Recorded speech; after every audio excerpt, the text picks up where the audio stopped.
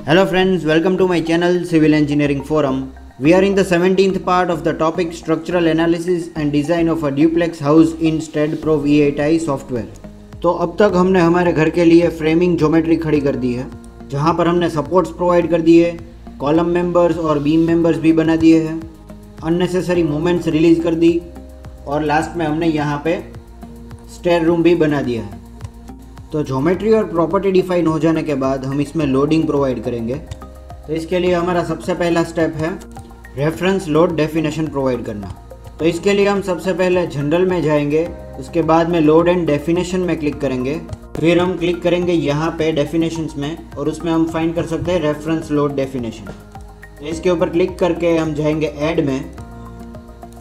तो यहाँ पे हम रेफरेंस लोड डेफिनेशंस ऐड कर सकेंगे। तो उसके लिए मैंने यहाँ पे एक वर्ड फाइल बना के रखी है जिसका टाइटल है डिफाइन रेफरेंस लोड्स।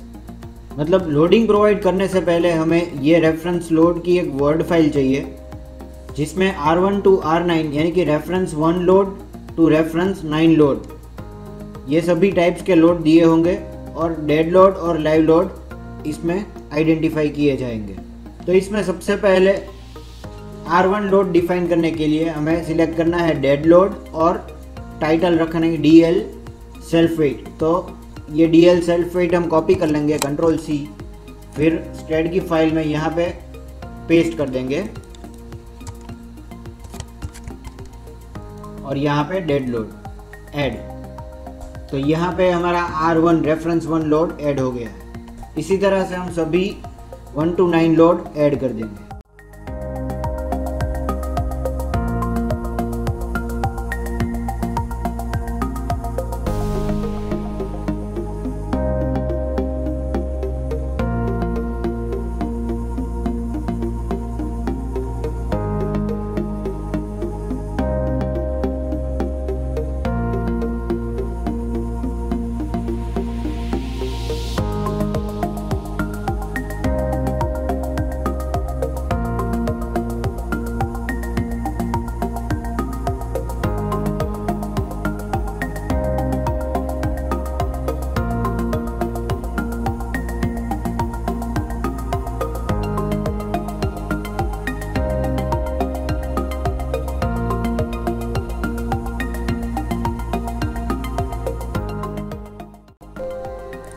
तो इस तरह से हमने R9 तक सभी रेफरेंस लोड डिफाइन कर दिए हैं।